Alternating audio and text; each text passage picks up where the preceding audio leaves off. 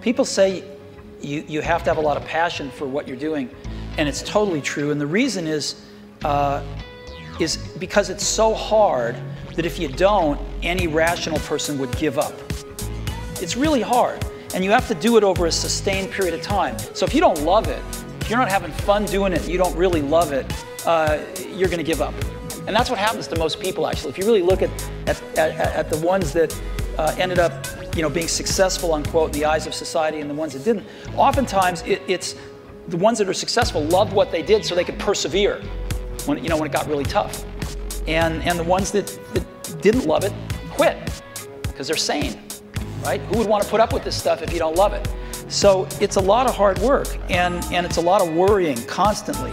And if you don't love it, you're going to fail. So you got to love it, you got to have passion. First of all, when you start out on a career in the arts, you have no idea what you're doing. You have to deal with the problems of failure. You need to be thick-skinned to learn that not every project will survive. A freelance life, a life in the arts, is sometimes like putting messages in bottles on a desert island and hoping that someone will find one of your bottles and open it and read it and put something in a bottle that will wash its way back to you. Appreciation or a commission or money or love. And you have to accept that you may put out hundreds of things for every bottle that winds up coming back. If you have an idea of what you want to make, what you were put here to do, then just go and do that. And that's much harder than it sounds. And sometimes in the end, so much easier than you might imagine. Because normally there are things you have to do before you can get to the place you want to be.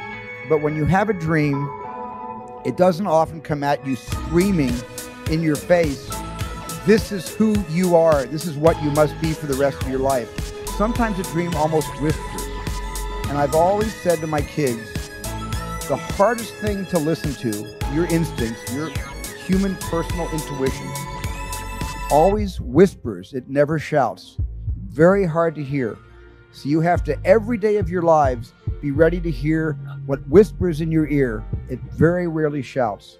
And if you can listen to the whisper, and if it tickles your heart, and it's something you think you want to do for the rest of your life, then that is going to be what you do for the rest of your life, and we will benefit from everything you do. Sometimes life is hard. Things go wrong.